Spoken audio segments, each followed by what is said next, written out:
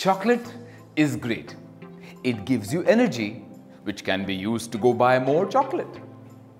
That was a funny quote, that we just saw, isn't it? By the way, what is your source of energy? A bar of chocolate? A delicious heavy milkshake? An hour of your favorite sport, say tennis or football? Whatever might be your go-to thing, it either gives you physical energy or it mentally refreshes you. But what does energy or an energy source mean when we enter the world of science? That is what we will learn in this video, where we begin the chapter on sources of energy. We know very well that energy can neither be created nor destroyed. We also know that the total energy in the universe always remains constant. But if total energy remains constant, shouldn't we be able to use it endlessly without thinking or worrying about running out of it? Why do we hear so much discussion, especially on global platforms, about the energy crisis? This riddle can be solved if we recall what else we've learned about energy. You see, energy comes in different forms, and one form of energy can be converted to another. However, over the last 100 years, the world's population has increased in how? Today, we have nearly 7 billion people walking around on our planet Earth. And that's a lot of people. But let me tell you this. This growth in population is not the reason for the energy crisis situation. The problem lies in our energy consumption patterns. So let's begin by understanding the sources of energy to better analyze the need for conserving our Earth's energy. So to start off simple and straight, our world depends on energy. Our lives are powered by a variety of natural energy sources. Natural resources are useful raw materials that we get from the earth. They occur naturally and are not man-made. Instead, we use and modify natural resources in ways that are beneficial to us. We use electricity to run the appliances in our homes. We use fuels to run our vehicles. In each of these examples, we take a source of energy to do some work. In other words, we can say that once a source of energy is consumed, it cannot be used again. Therefore, a good source of energy would be one which gives an output of a large amount of work per unit, volume or mass. Second, it is easily accessible. Third, which is easy to store and transport. And fourth, perhaps most importantly, which is economical.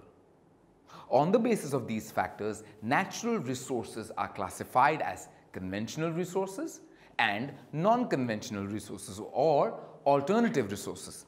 Let's study both these classes in detail one by one. So let's start with conventional or traditional sources of energy. These sources are known to most people. For example, wood, fossil fuel, dung cakes, etc. Now, these are also known as biotic resources because they are obtained from living things or organic materials. Let's discuss the most commonly used conventional source of energy, that is fossil fuels. Now, fossil fuels also include coal, petroleum, oil, and natural gas. Fossil fuels are classified as biotic resources because they were formed from the remains of living organisms that were buried millions of years ago. Also, fossil fuels are a non-renewable source of energy because it takes several thousand years for them to develop characteristics of fuels. And by non-renewable, I mean that if we use them all up, we can never get more during our lifetime. Coal, petroleum, and natural gas are all fossil fuels.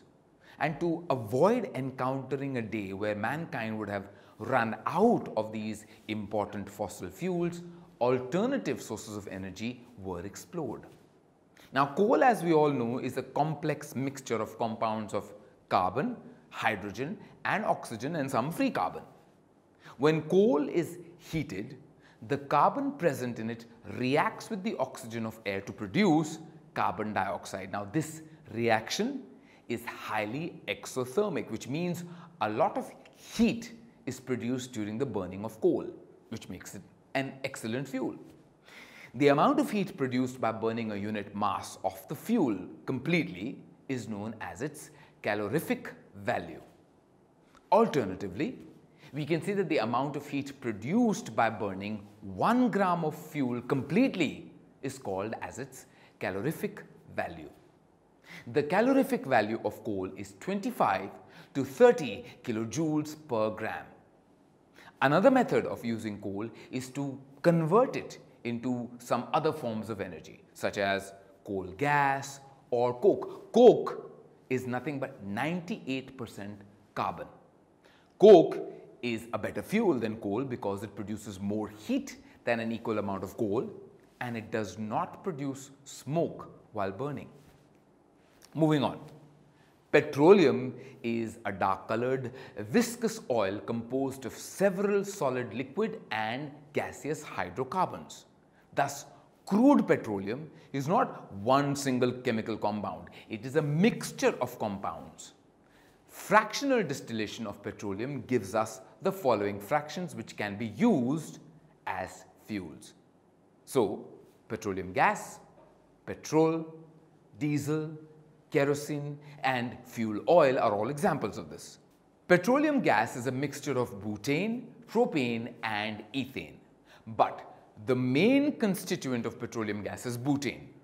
All three constituents of petroleum gas are gases. Hence, it can be compressed. Thus, petroleum gas, which is stored in liquid state under pressure, is called as liquefied petroleum gas. Now, we all know petroleum gas is mainly used as LPG for domestic purposes. Moving on to the third fossil fuel, natural gas. Now, natural gas mainly consists of methane and small quantities of ethane and propane. It mainly occurs deep under the Earth's crust, formed due to the decomposition of vegetable matter by lying underwater. Now, natural gas is generally used as a domestic and an industrial fuel. Recently, compressed natural gas, commonly known as CNG, is also being used as a fuel in transport vehicles, buses, taxi cabs. Lastly, natural gas is used as a fuel in thermal power plants for generating electricity. So let's see how these fuels are used to produce electricity.